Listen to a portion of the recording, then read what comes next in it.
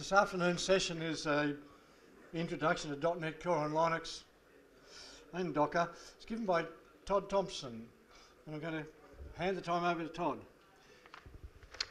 Will you need anybody to run around with this during the session? No, that's fine. All right, thank you so much for coming along to my workshop, an introduction to .NET Core on Linux and Docker. Today is a hands-on workshop, so if you don't have a laptop, then please buddy up with someone who does, so you can follow along. .NET Core is not supported on every distribution of Linux. There is a pretty big list of distributions, but it's not every distro. So I do have some pre-baked virtual machines that are Ubuntu 16.10 x64, and then I've also got copies of the virtualization software for Windows and for Mac OS. Obviously, if you need it for Linux, you could install it with your package manager and then import the OVA as well. So anyone I haven't come around and seen, I will come around and see you very shortly. All right, cheers. So, welcome, my name's Todd. I'm a senior consultant at this company called Redify, which most of you probably have not heard of. I'm senior consultant. I've been writing programming computers since 1986. I started programming on a Commodore 64, programming BASIC. I'm now mostly writing .NET Core on Linux, Mac, and on Windows, and doing lots of Node.js development, that kind of stuff. My Twitter handle is Tod Thomson. Please feel free to tweet if you're a tweeter. My blog is at todthomson.com. There's a few articles there that might be of interest to you. Redify is basically a business of consulting software developers. We mostly work on Microsoft. I'm trying to change that. I'm trying to make us into a Linux business. So it's a hard slog, but it's interesting. They say Redify is technically brilliant people work with clients to deliver outstanding software with velocity and uncommon sense. My version of that is that we're 225 software developers and 17 admin staff. So it's a pretty cool business to work for. We were the Microsoft Partner of the Year in Australia 2015 and the ALM Partner of the Year 2015. We do have a careers website if you're looking for a career in mostly Microsoft stuff. I suspect nobody in this room will be looking for that. I am. Talk to me after? All right. So social media, please get on social media and go on about that, because my employer loves to hear things on social media and they tend to send me places and let me do cool stuff like talk about .NET Core on Linux, so please do that. Please add me on LinkedIn if you're a LinkedIn person. I always like to keep up with people that I've met at conferences. Today's agenda. So today we're going to be looking at the Hello World in .NET Core. So we're going to be installing the .NET Core toolchain and building the basic Hello World. We then go on to look at the .NET Core CLI, and we also go on to look at unit testing in .NET Core. After that, we'll be looking at ASP.NET Core, which is the web technology that is built on top of .NET Core. We'll also be looking at some integration testing work in that area. After that, we'll look at Hello World on Docker, and we'll look at Hello World on .NET Core on Docker. If you get time, there's also a bunch of Node.js, Yeoman, scaffolding, funky stuff at the end, which you may or may not get time for. Normally, I run this as a whole day workshop, and as you can see, I've cut the first two chapters out because everyone here knows about Linux installation, configuration, and maintenance, I'm sure. Normally I talk to people a bit. I'm mainly doing this to sell Linux to .NET developers who've never actually done any Linux before. So I've kind of flipped the whole thing on the head today. So I'm just ignoring the Linux stuff and just kicking straight into the .NET Core stuff. After that, if you do finish everything, you can always start hacking around on .NET Core, building some stuff. I can help out with that kind of thing as well. So we'll keep going as quickly as we can. All right, so why am I here today? So there's a famous quote that's quite often attributed to Einstein, which it seems that perfection is attained not when there is nothing more to add, but when there is nothing more to take away. .NET Core is a ground-up rewrite of the .NET ecosystem, so they've basically rewritten everything from scratch. All of the development's been done in public on GitHub, and it's licensed under an OSI-approved license. So this is a very, very different Microsoft than we saw 4 or 5 or 6 years ago. So it's a pretty exciting time for me to be a .NET developer, having been a Linux enthusiast since 1999. It's nice to see sort of two halves of my world converge. And that's the main reason I'm doing this stuff, is I want people to start writing these things on Linux rather than writing them on Windows. I've got some VirtualBox pre-baked VMs for anyone who doesn't have one of the supported distros, so please let me know after the intro and I'll... What's the super user password? The password is LCA2017 for anyone who's got the VM already. So VirtualBox is just really easy. You've got Windows, you've got Mac, you've got Linux, you've got any other VirtualBox distro, you can import my VM. That's really the only reason I picked VirtualBox.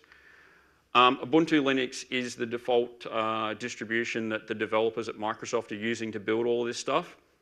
They're also, there's someone from Red Hat in the room. They're also partnered with the guys at Red Hat, and they're doing amazing work there, making it a first-class citizen on all of the Red Hat distros, so that's amazing. At the time, it was just, when it was released, it was just Ubuntu and nothing else, so that's why I've chosen Ubuntu. So .NET Core and ASP.NET Core, I'm a .NET Core developer, and I enjoy working in this tool chain, and I love the fact that it's open source, and I love the fact that it's cross-platform. So I'm here to sort of share that with you today. Node.js and Yeoman are really great. I don't know if is anyone here a Node.js guy, done Yeoman before? 2, 3 people? Node's pretty well known. Yeoman is a scaffolding tool, so it basically lets you generate huge amounts of boilerplate code, and the .NET Core guys and the ASP.NET Core guys have actually built a generator for that, and the generator is extremely detailed, and it covers 15 or 20 different types of projects and lots of different types of controllers and actions and views and all the kind of things that you have in a web application. So that gives you a sort of a kickstart or a head start to actually building these applications rather than having to learn where the bits and pieces go. You can just scaffold out a new thing and then sort of start filling in the blanks.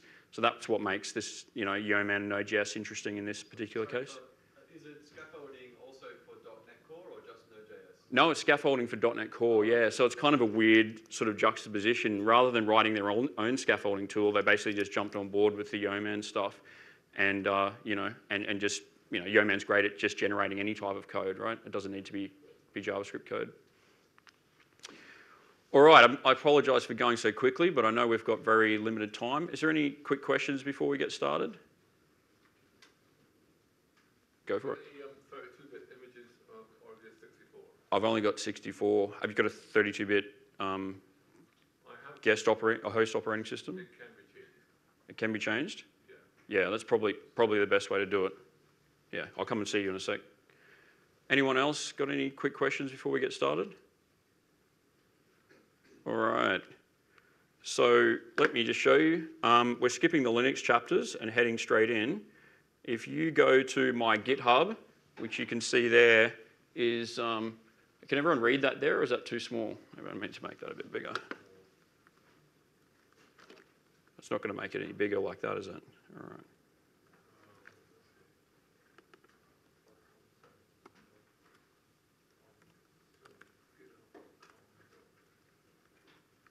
Is that better?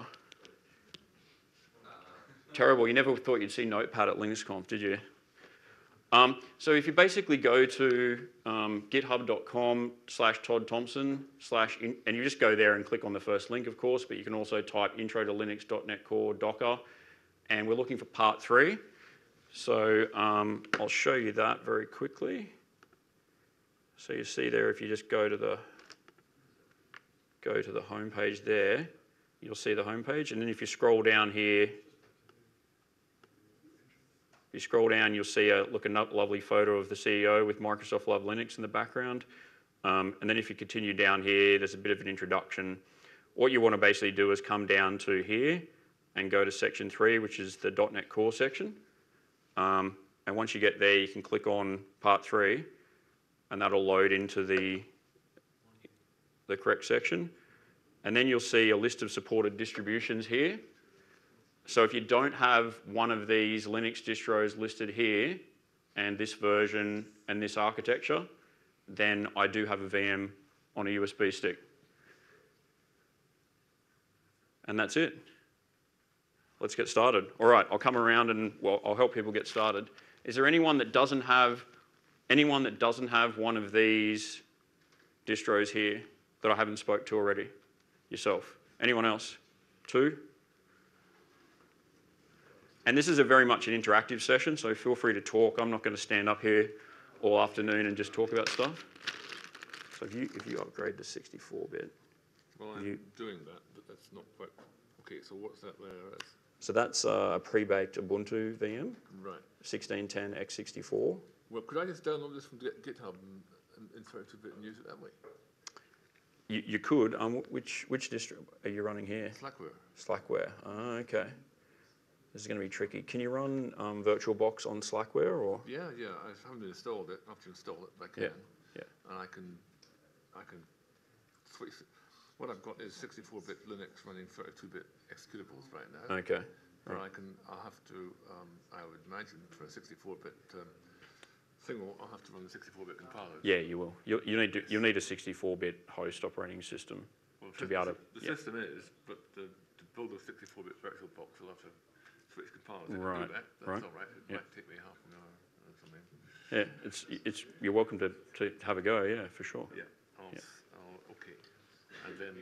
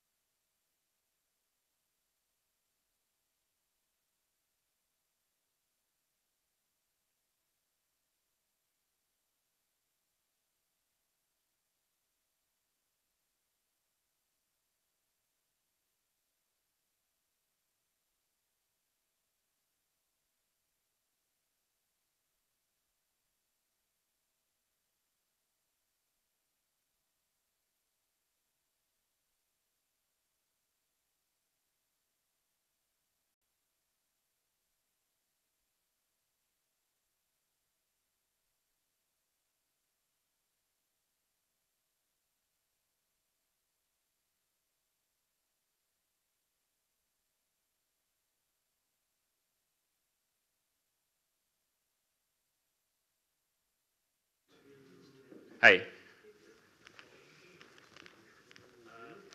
Grab one of the images if that's all right. I'm just Sure. trying to build it on mine and that's not working because of apps stuff. Right. Which version have you got there? 16.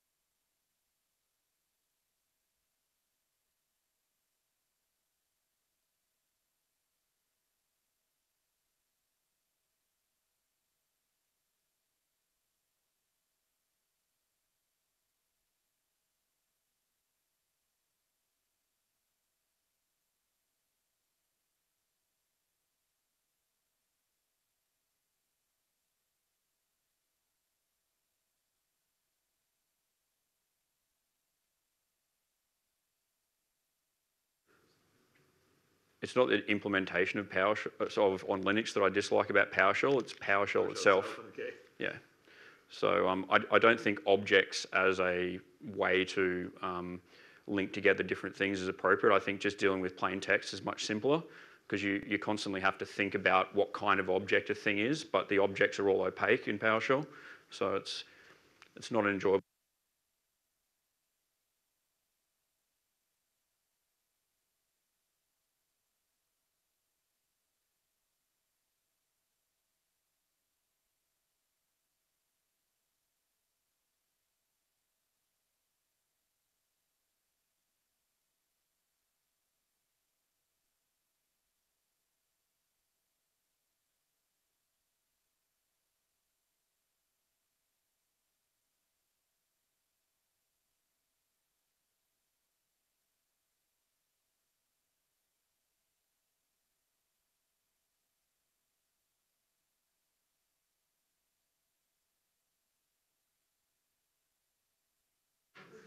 Has everyone found the GitHub site and found part 3 and has sort of gotten started? Is there anyone who hasn't gotten started yet? Okay, 1, 2. All right, I'll come and see you guys.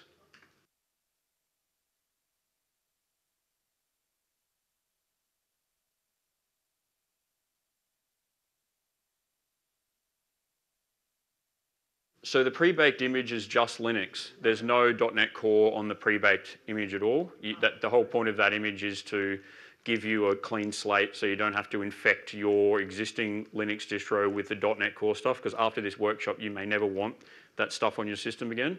So by using the VM, you can just do it in a VM, put the stuff on, play around with it, willy-nilly, and then just keep or not keep the VM as your heart desires.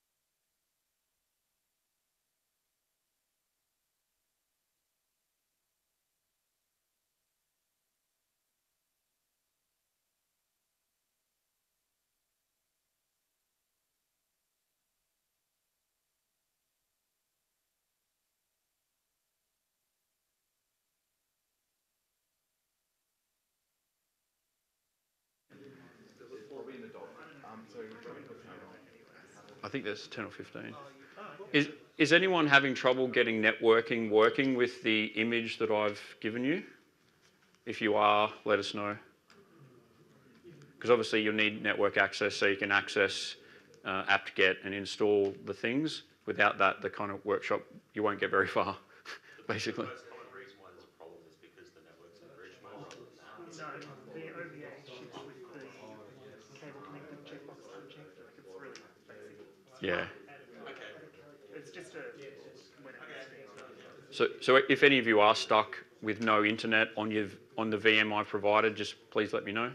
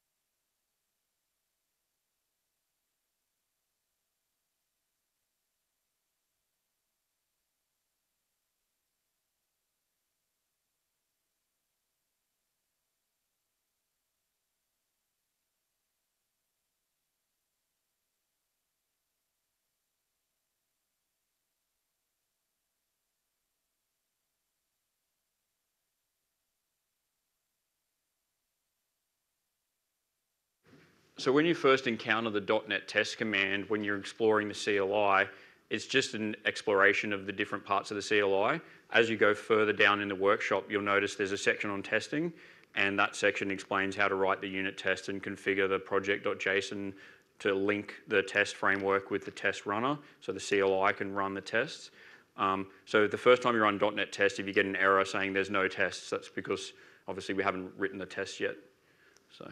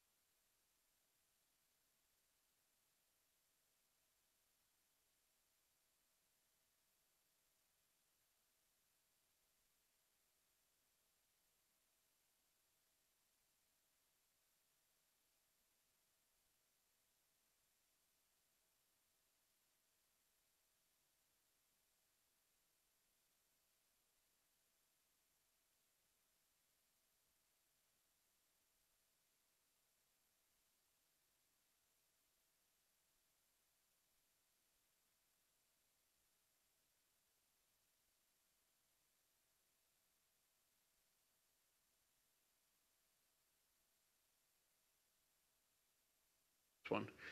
So I guess I'll give a really quick history of .NET for anyone who's interested. So .NET was created in like 1998, released in beta in 99, and released for real in about the end of 2000. This is a completely new thing. So this is a new compiler, a new runtime, new virtual machine, new libraries written from scratch. So this is like, even though it's got the same name being .NET, .NET Core, it's not the same code, it's not the same platform. What they tried to do is draw a line in the sand and re-implement everything from scratch, ignoring all of the mistakes that have been made in the past. So even though the current version of the old .NET is, I think, 4.6.2, and this is even though this is ASP.NET Core 1.1, it's actually more like version 5 of the old stuff. So it's like a whole new generational jump again on the old stuff. So when you're writing old .NET apps, so if you've got .NET apps back at your business that are say on 4.5 or 4.6 or whatever, you need to port those to .NET Core. And depending on what API, like what libraries you're using there, it may or may not be a straightforward process. So the really obvious one, there's a thing called system.web, and system.web.dll was the original ASP.NET implementation that came out in 2001, and it's this giant monolithic thing that's full of like view state and caching and all these other things that are done in a very poor performing way. So they basically got rid of that completely, and in .NET Core there's a whole new set of web libraries for doing web development. So when you port from an old web forms app or an old MVC app or an old web API, you have to kind of rejig a fair bit of stuff. Python 3 and Python 2. Yeah, that's a pretty fair analogy. So the Python 3, Python 2 thing was a big deal.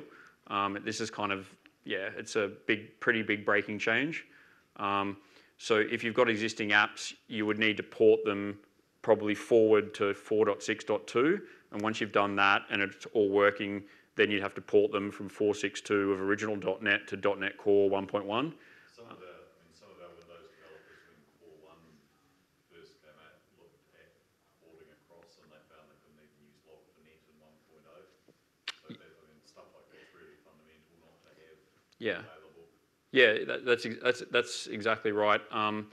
So there's a bunch of third-party libraries that were written for the old version of .NET that when this stuff first came out, those third-party libraries didn't run on .NET Core, and because of the way that it was implemented, it took quite a bit of time for these guys to actually re-implement their own libraries and make them run on top of .NET Core. An example that was given there was Log4Net, which is a very common logging framework. Anyone's a Java developer in the room, it was basically a source port like 10, 12 years ago of Log4j. If anyone's used Log4j, that's a pretty well-known Java logging framework.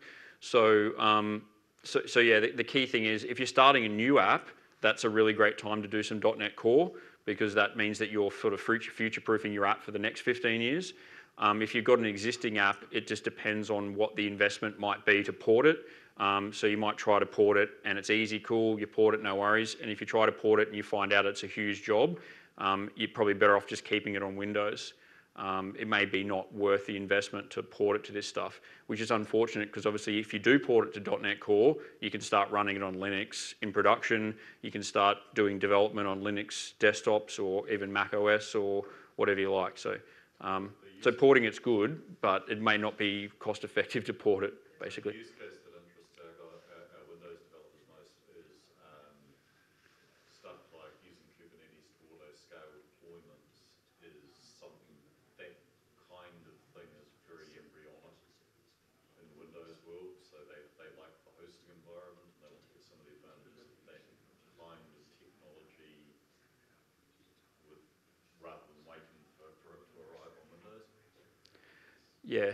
Did you want me to, if we're going to do questions, do you want me to take the mic around, or did you? I don't know. I assume there's probably no one on the internet watching anyway, so it probably doesn't matter. Because we went silent for so long.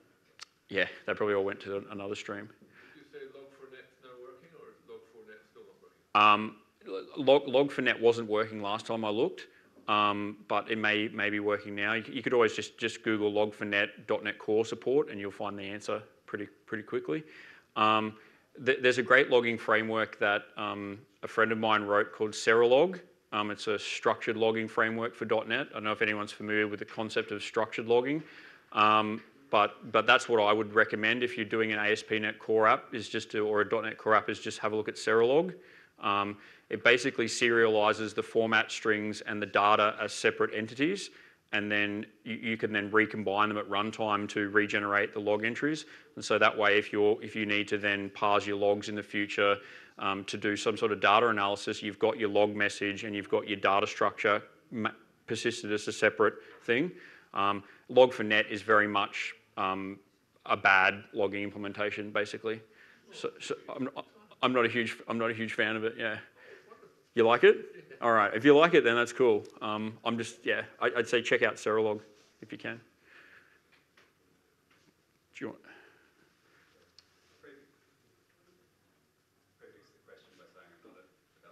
I think the mic's still off. Is my mic on or off? Mine's on? Yeah, cool.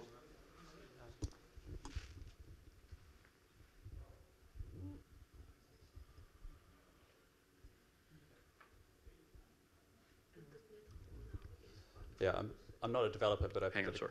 a question that one of my developers is thinking about, and that's, is the .NET Mono environment to run on Linux completely separate to .NET Core? Yeah. And so Mono's like getting framework 4 point whatever to run on Linux, whereas this is a rewrite from scratch. Yeah. Yeah, I'm certainly not a Mono expert. So if I say something wrong, and the internet can tell me, that's great, or you guys. But my understanding is, Mono is a re-implementation of a compatible framework for running old .NET apps, and .NET Core is a line in the sand new version. So I think Mono will continue as that. But as far as new .NET Core stuff, that'll be driven from Microsoft cross-platform. And the other part of the question is, are there performance differences between Mono and Linux versus .NET Core on Linux?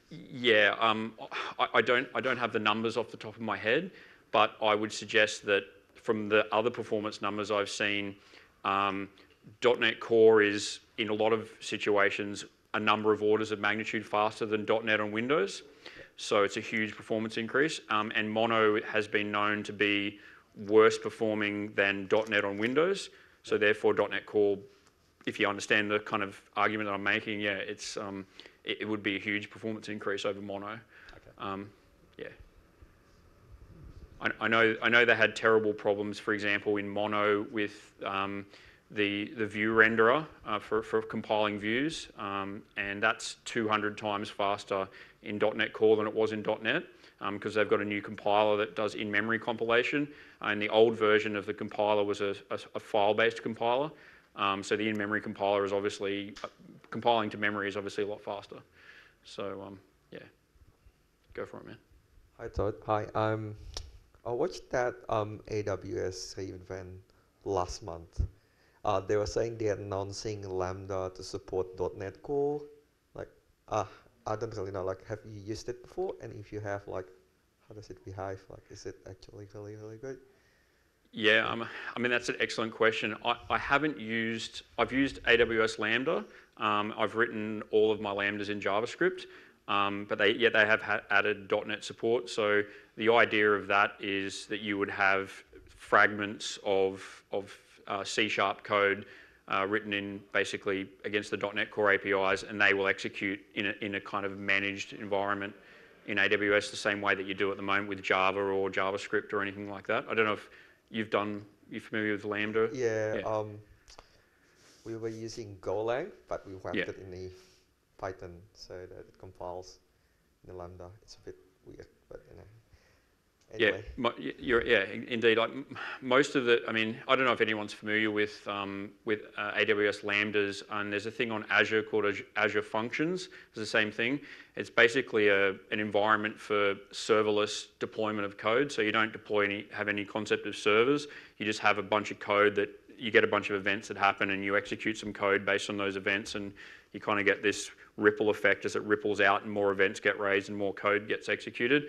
And there's a project called Serverless that is putting a whole development framework over the top of AWS Lambda that kind of handles how this code gets through, dev and test and into production, and how that gets version controlled and all of the standard quality practices in software development. I've never done anything with C#. It's just JavaScript, yeah, just basically Node.js, yeah. Thank you. You're right. So just a reminder for the guys are watching live stream. They are? Yeah. Oh, okay. That makes me nervous. Does anyone else have any questions, or? So all right. Have you had much experience of taking stuff over to .NET Core from .NET Classic? Yes, yeah. The job works well. It's one of those things where it tends to depend on how the application's written. So if the application is written in using all of the old APIs from system.web, it means you kind of have to rewrite a fair whack of your application.